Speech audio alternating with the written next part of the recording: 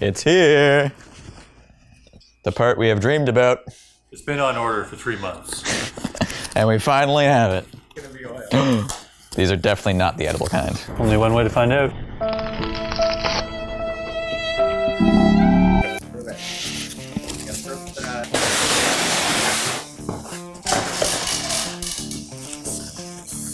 Ah, come on!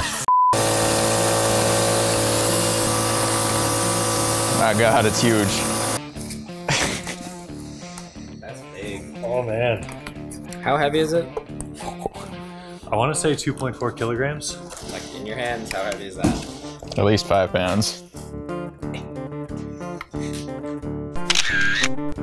Huh? Follow us on Instagram. It's a rocket. On the inside here. Whoa. Where's that? Yeah. No.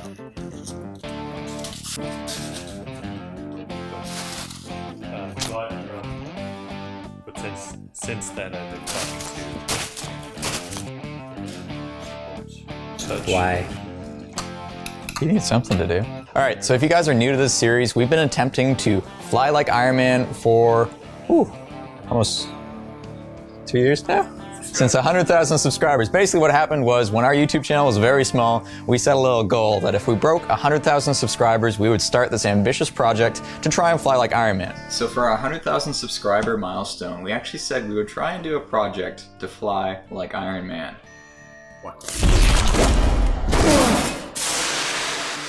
Now, obviously that is a really, really ambitious project and it's taken us a long time just to get where we are today. And the big issue obviously is funding, because flying is difficult, but flying in a compact way is even more expensive. You can build a giant quadcopter that can lift a human for probably under $20,000. But if you want to try and shrink that down to like a tiny jetpack, the costs just skyrocket. So what we're trying to do is slowly build up a system and get used to flying, and we're basically going to start by building a larger version of what we hope to shrink down in the future.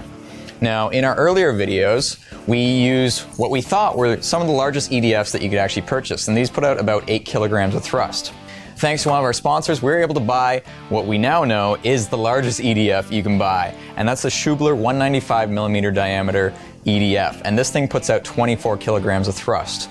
Now, in order to actually test this and make sure it can put out 24 kilograms of thrust, we've got this little thrust test jig that we built for our homemade EDF in an update a few videos ago.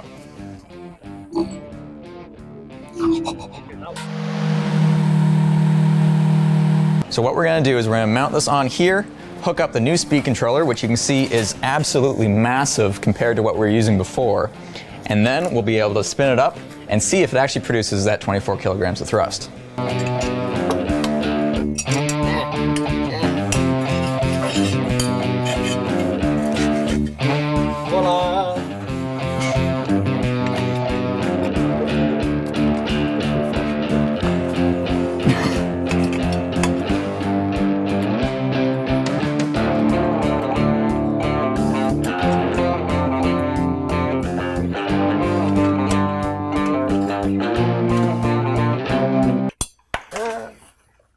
Goodbye, washer. It's by your sock.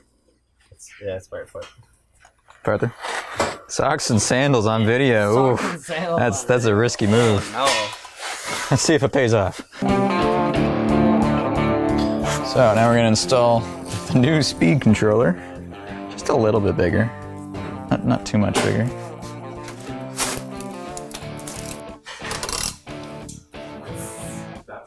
What a crappy zip tie.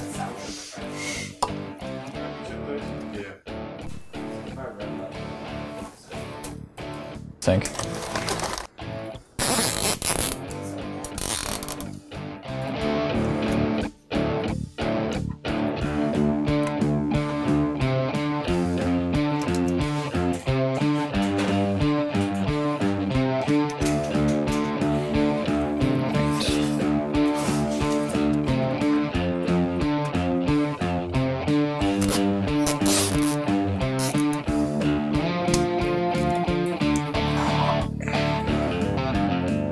And now for something completely different.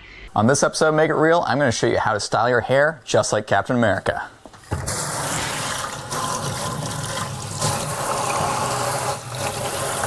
Once your hair is nice and wet, you're gonna need an industrial hair dryer.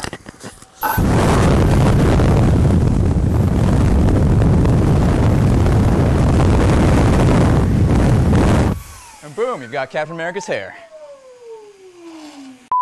All right, so before we decide to use this in our future design, we need to test to make sure it's actually up to the manufacturer's spec. So as we've shown before, we've built a little thrust test jig with a little Arduino that's going to keep track of how much thrust this actually produces. The other big thing we're testing here is my confidence level in being anywhere near this when it's running, because that is the ultimate plan, to strap these to my body somehow. So let's see how confident I feel. Here we go. All right, so right now we have it set to a maximum of 30% throttle, so let's see what that's like.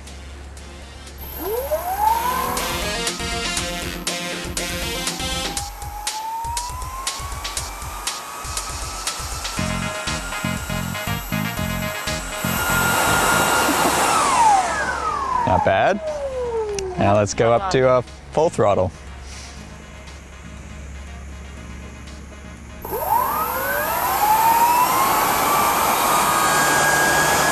I somehow don't feel safe standing right next to it. I don't know if I feel safer like over here. So my confidence level so far is not very high. All right, so we've got the data on the Arduino from that test. Now, it sounds really impressive, but let's throw some stuff into the wind stream and see what that looks like. So maybe not 100%.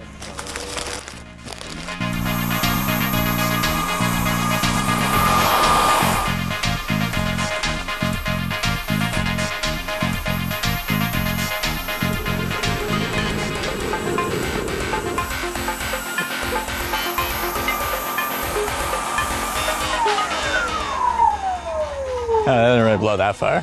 Yeah, the jet engine looked a bit cooler when we were throwing balls in front of it.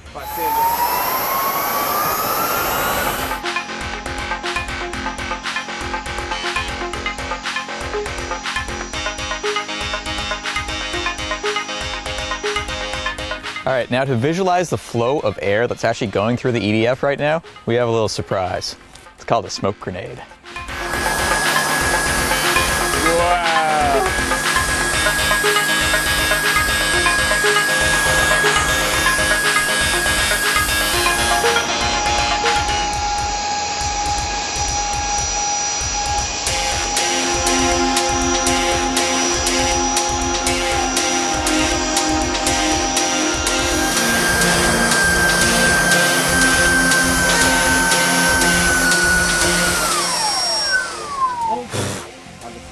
Got a bit dusty in there.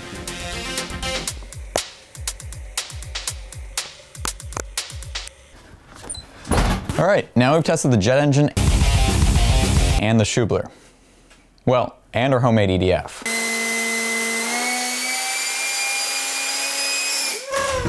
We can start deciding what we actually want to use for the project. Now, the most economical option would of course just be using giant props. But like we said earlier, we don't really want to go down this route because we'll just end up with basically a giant quadcopter.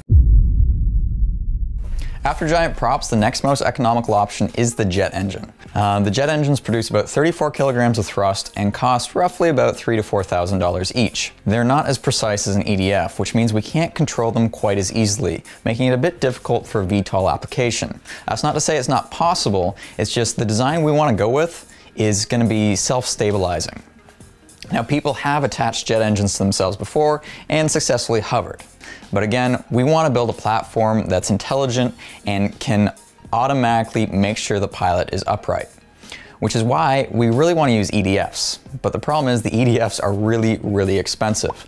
The Schubler produces about 24 kilograms of thrust, but it costs nearly $6,000 after import, tax, customs, and all those duties and whatnot. But at that price point for those EDFs, I mean, we'd probably need about 8 of them at minimum to be able to have enough thrust to weight to really be able to fly properly. You're looking at $48,000 just there, which is crazy.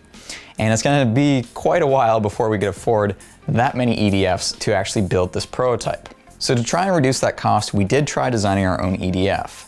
The problem was the amount of engineering time that would have to go into the design to make it work would actually end up costing much, much more than just buying them. So we're kind of back at square one, and we're not really going to pursue designing our own EDF. That being said, one of our subscribers is actually looking at designing their own 300mm EDF. He's actually 3D scanned and upscaled a blade design from an existing EDF, modified it in CAD, 3D printed it, and then coated in carbon fiber. And as you see, he actually sent us a sample of one of the blades he built.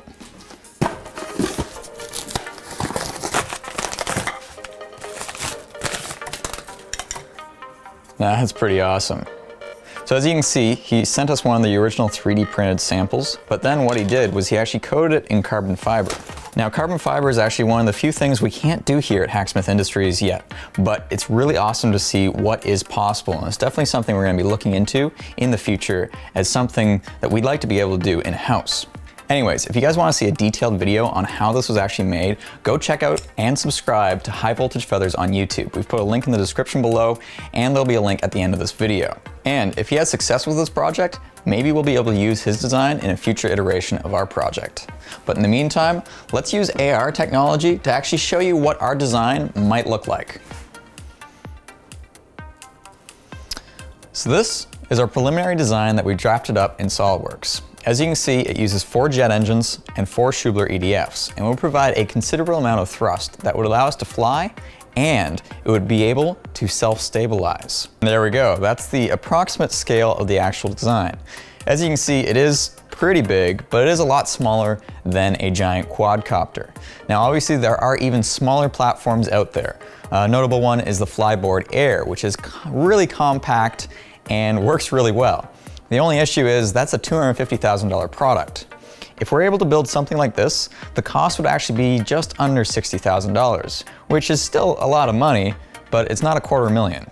Well, we hope you guys enjoyed that video. I know it was a rather quick update, but we thought some update was better than no update, because right now we're actually super busy with some other big projects in the shop and some new equipment, which we're going to be announcing very soon. If you guys want a hint on seeing what that is, check us out on social media. And don't forget to check out High Voltage Feathers on YouTube right there. Plus, we'll be testing this soon.